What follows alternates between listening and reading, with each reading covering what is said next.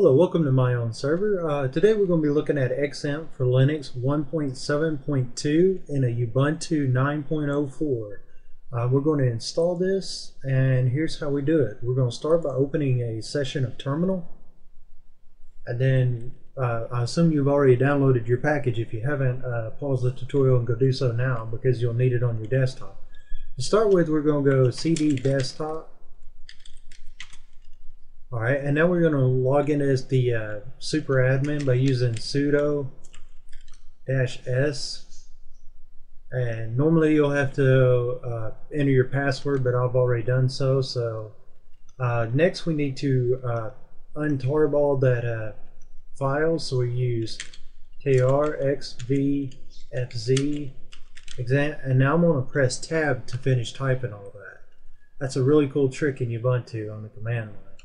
And then we're going to do -C, a new /opt, and then press enter.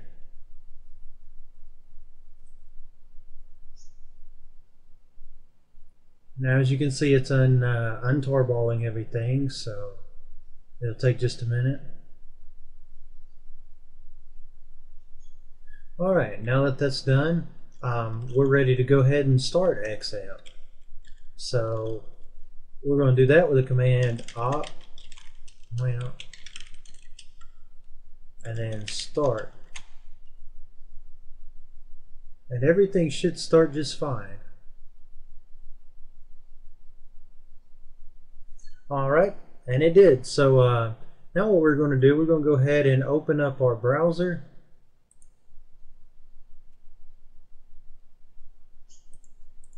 And we're going to go to localhost and then press enter. Alright, now it comes up with this, and you need to choose your language.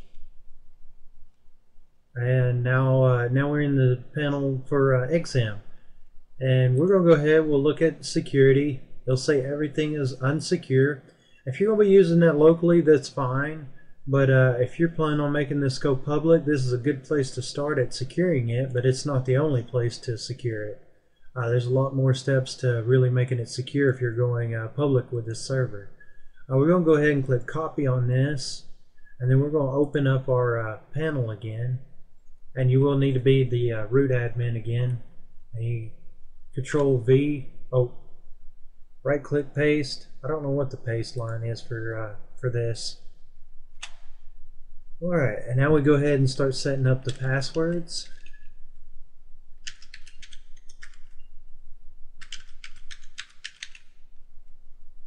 Alright, and we want to turn this off.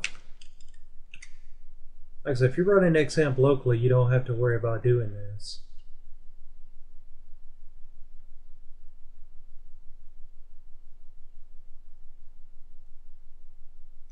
Alright, so yes, we need to set a password for PMA. You can set that to just whatever you want. Alright, now the root password. This is something you need to very well make sure that you remember. And pick a good password. And 1 2 3 4 5 6 is not a good password. I'm just using that for the sake of the tutorial.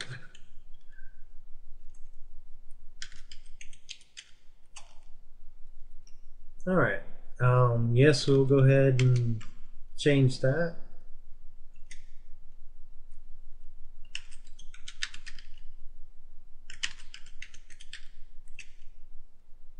Alright, and now you're done. So now when we go back here and then we click refresh, we're going to be prompted for a username and password. The username is always going to be lamp, and then the password is whatever you set. I think it was the first password that we set. Alright, and now it says we've logged back in, so now we go to security, and everything is showing to be secure. So that is how you begin it.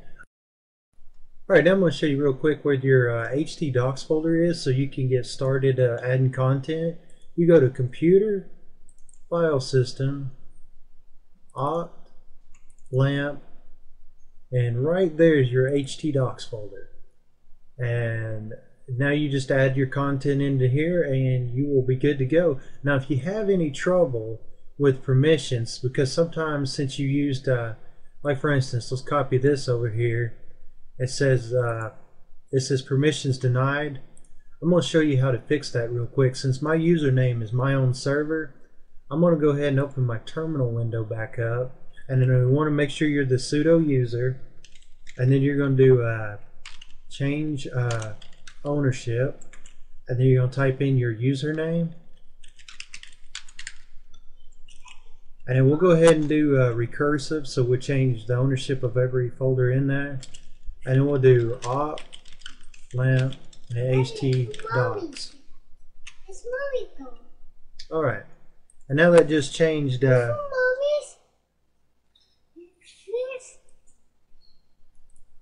now that just changed the ownership here of this htdocs folder.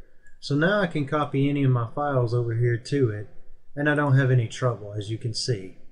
So that's how you change that, and the same goes for all these. If you don't use the recursive directive, the -R, then it'll only change it for htdocs, and then you won't be able to alter anything in XAMPP. So you can also consider that for security reasons, to not change the ownership of the XAMPP subfolder. So there you have it. That's how you install XAMPP 1.7.2 for Ubuntu 9.04.